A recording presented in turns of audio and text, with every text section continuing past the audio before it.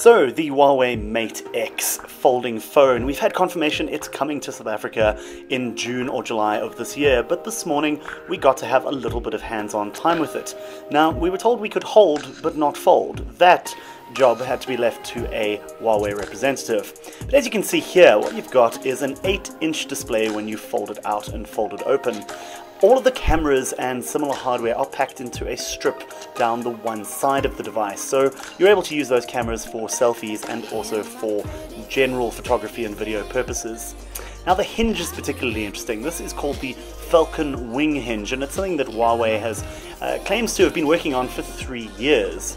Now, he said we weren't able to test and see what that felt like to actually use, but you can bet it's going to be highly, highly refined by the time it hits the market.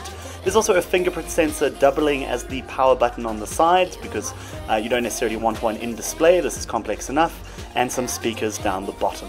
We'll bring you more info on pricing and availability as soon as we have it.